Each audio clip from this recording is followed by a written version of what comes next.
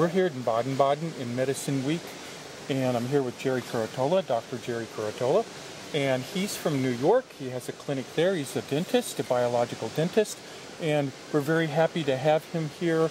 And this is your first time in Baden-Baden. This is my first visit to Medicine Week, and I've heard about this for years and years. The beautiful baths of Baden-Baden, this beautiful city. You know, the interesting thing is that, you know, I've been a huge proponent of the essential oral systemic link. You know, the mouth is a mirror and a gateway for what's going on in the body.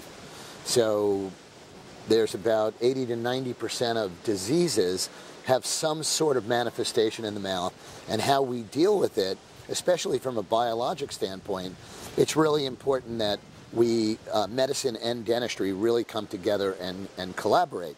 So here at this Congress Hall, I expected to see more oral care products and things like that, and there really were not, which is very interesting. Yes, at the same time, I know there are a lot of dentists that attend this, and that biological dentistry is a really important part of biological medicine here in Germany. And that's a lot of its birthplace was really from here too. Whereas they were never separated the way they were in the United States. It always seemed very unnatural to me, having been drawn to biologic principles of looking at root causes of disease, recognizing the unique composition all of us have, and psycho-emotional factors that I was never taught in dental school. It's really interesting how it was never separate here, yes. But back in the States where we're from, it was separate. Yes. And now we're seeing these two fields come back together. And, so, yes. And BRMI is really at the forefront of teaching that bioregulatory healthcare is medicine and dentistry. They're in harmony, they're one. Yes, yes. There's a marriage between them, and it's inseparable. Absolutely. Here, at the same time, I think there's also quite a few lectures that were on dentistry, and I just know that many dentists are a part of it. Yeah, there are many dentists coming, and what I find fascinating in my first visit here this year, and I had wanted to come for a few years, and you know, with BRMI producing and this tour, finally, when I got here, what I was interested to see is that there's so many really brilliant remedies and therapies that are here that have such great promise for use in clinical practice of dentistry. Yes. Now, I love, you know, I see myself at this stage in my life of being a mentor to the next generation. So, yeah, I love dentistry. I love doing dentistry, love doing good dentistry, and I love taking a biologic, bioregulatory approach. But mentoring the next generation is really a big part of that. And I had two of my biologic dentists in my clinics come with me. One unfortunately had a back up, but instead one of the biologic dentists took his wife, who is a dental hygienist, and this is opening a whole new world for them here. Yes. Now you also are opening a dental practice in Providence at a clinic there. Can you talk something more about that? Yeah, that is part and parcel of this movement, that bioregulatory medicine and bioregulatory dentists need to be practiced together under one roof. That the referral back and forth and the real complete care of the patient in treating the whole patient can't be done by referring the patient out, I believe, to a biologic dentist somewhere across town that we don't even know or can't control what he's doing and how he's doing it.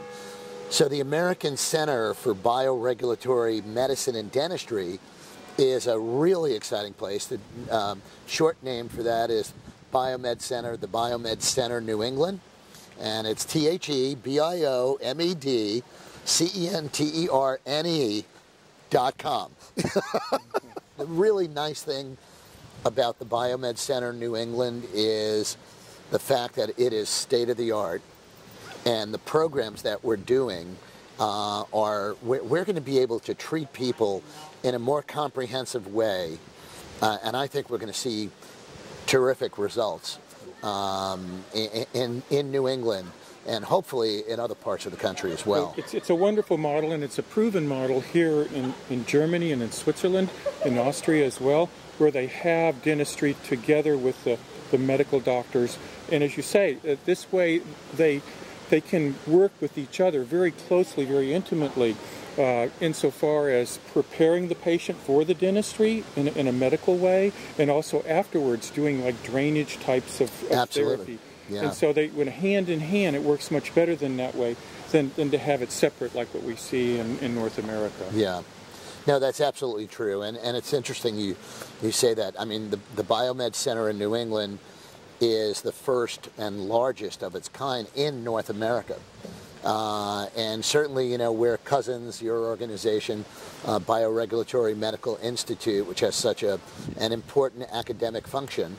And what we're doing in the clinical setting in bringing great practitioners together is going to, I think, have a great impact on the ability to make this type of care much more commonplace in the future.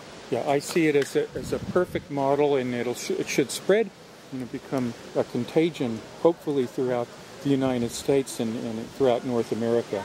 Yeah. But, now, Gerry, you also, I know that you're into the microbiome of the mouth, and I've heard you lecture on this and how important it is in relation to, you know, systemic illnesses.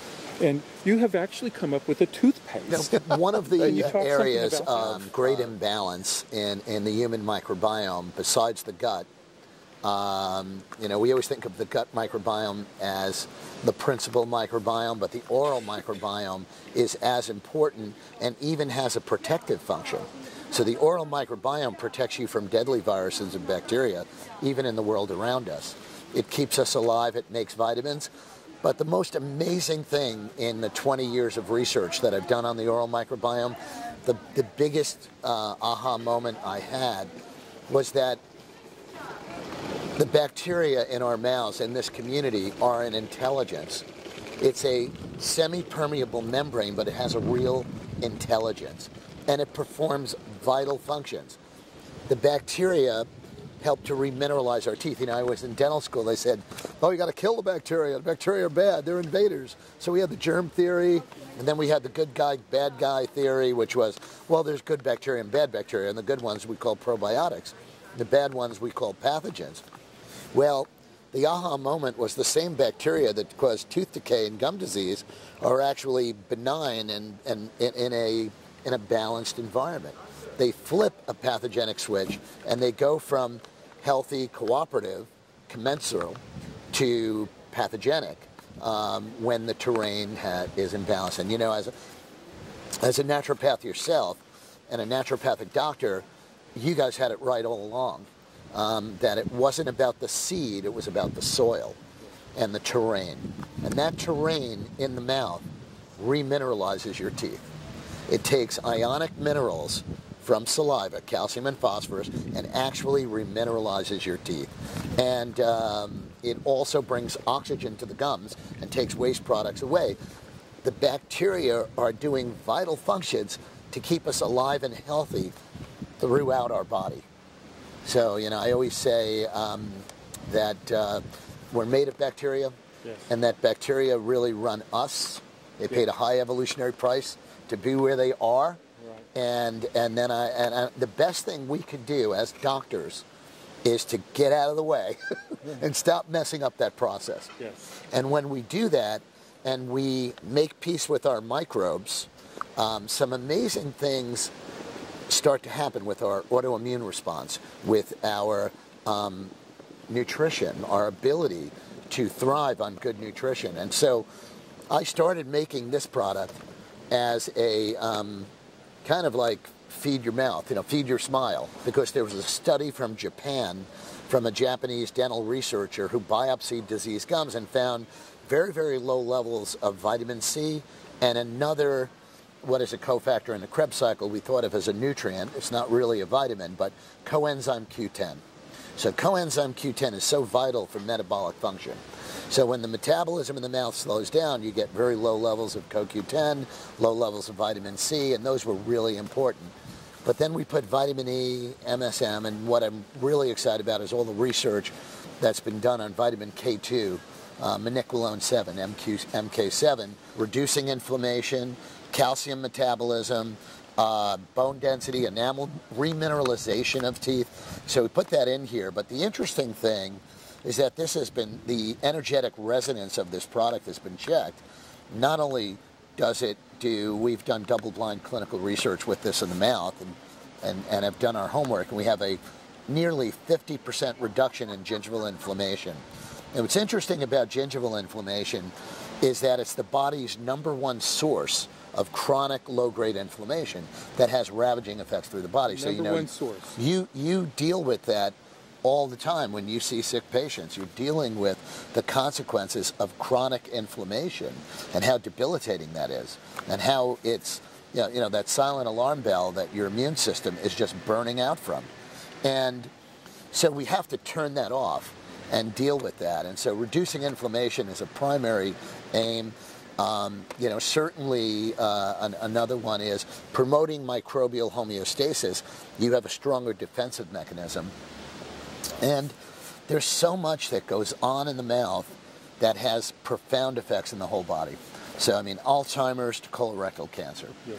Women of childbearing years have a 700% higher chance of having pregnancy complications. Yes. So everything, heart disease, cancer, lots of cancers have been linked to gum disease and cancer, breast cancer, lung cancer, autoimmune diseases, yes. Rheumatoid arthritis, for example. So all of that, and so, we had people brushing with this. Actually, one of the studies we did was in Rome, Italy, and the Italian dentists who were doing the study kept running out of product.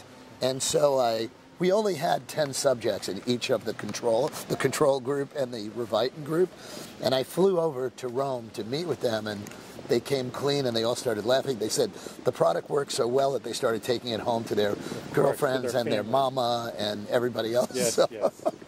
So it was very, very interesting. But this has been a crusade for me because I think this product can improve the health of billions of people around the world just by brushing. Well, I have it in my office, and I can't keep it in the office if people come and purchase it, and then I have to order more. And it's all a good thing, though. Yeah. Well, we're gonna kind of build this. This was a grassroots type of thing, but I was excited to bring this product to this meeting because I wanted the opinion of some people that I respect about what they believed energetically this product represented. There is an energetic resonance, and actually, it's so natural you can swallow it. Yes. So it improves the gut microbiome also, yes. Not just the oral microbiome. Different than some toothpaste that have fluoride in it, which you can't swallow. There's a poison warning on toothpaste yes. because of that. And a lot of people don't know that there are a lot of ingredients, even in natural toothpaste. It all gets back to what I was speaking about earlier, which is just because it's natural doesn't mean it's good for you. I mean, arsenic is natural and a lot of other natural things. But there are natural toothpaste that have a lot of essential oils that nuke, that kill and disturb and destroy the essential oral ecology, which we call the microbiome. Yeah. So just because it is, there's a lot of fads. So there's a lot of fads with coconut oil, for example. Everybody thinks this is like magic to coconut oil. Well, coconut oil is to me, it's a superfood. I love coconut oil on things, but at the same time, using coconut oil in an oil pulling actually strips the microbiome. It has a detergent effect, yes. Just like sodium lauryl sulfate does in conventional toothpaste. So if your mouth is very unhealthy and out of balance, coconut oil pulling will help for a week or two, but it should not be done long term. It should only be for a period, I believe, of a couple of weeks, yes. And then you should go to something that nourishes, restores, and replenishes. And that's what Revitin does. The magic of Revitin is not that it's so unbelievably complicated and all, but very simple. Mm-hmm. It's based on the principle of respecting our microbial composition. Yes. And it tastes good. And allow it to self-regulate. Allow it to self-regulate. Yes. It respects the body's self-regulating, self-healing, and self-regulatory mechanisms. The same thing with mouthwashes too, though. There's a lot of really toxic mouthwashes out there that disturb the microbiome of the mouth, and people don't realize that. Yeah.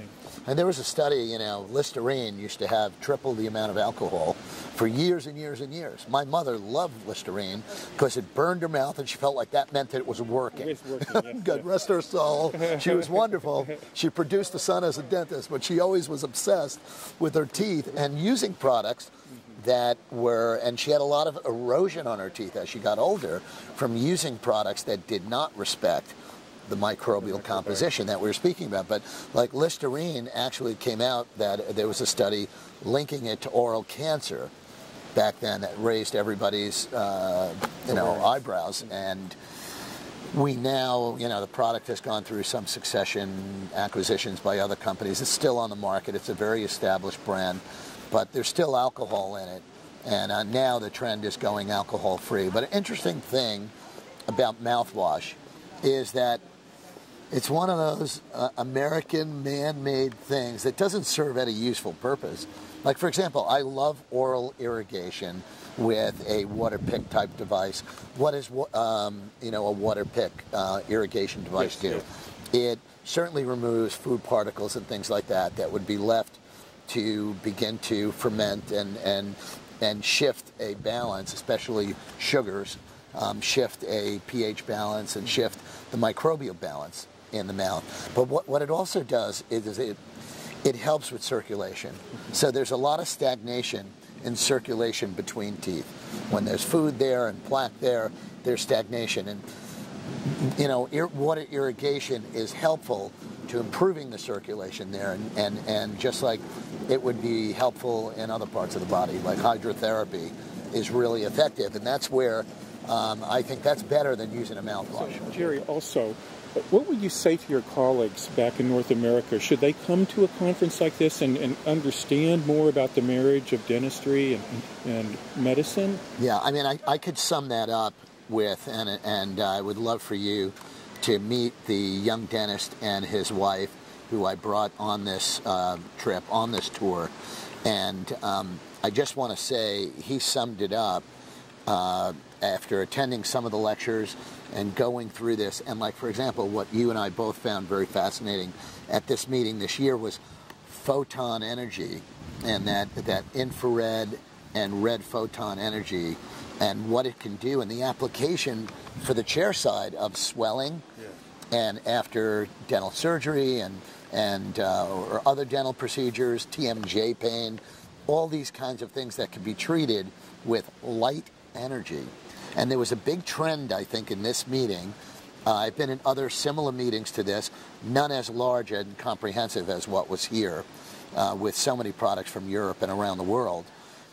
But there is a huge trend with light energy. And so the dentist who was here was absolutely, he said this has completely opened him up to an entire new world of therapies and products that he can incorporate to be a better dentist, to give a better result to his patients, and be less invasive and kinder in terms of, you know, we are doctors of dental surgery, so traditionally, you know, the drill was our #1 tool, and now we're using lasers and light and all these other therapies that, you know, we're moving more in the direction, as you know. Even ozone too. Yeah, ozone is evolving as well. I think the use of ozone in biologic dentistry was not, it was sort of a right church, wrong pew kind of thing. It was being overused as a general tonic, and that was very disturbing to the microbiome. So I always was very conservative about ozone use because of the nature of the microbiome. The better way to heal is not to go in and just try to nuke everything, but the better way to heal is to go in and promote this microbial balance. Like our microbial composition is as unique as our DNA, unique as our thumbprint. And that's why I think dentists, I encourage every dentist who may see this to come to a meeting like this. It will expand your horizons more than you ever thought possible. Okay, well, thank you, Gerry. Thanks so much pleasure. for sharing all this with us. Thanks, James.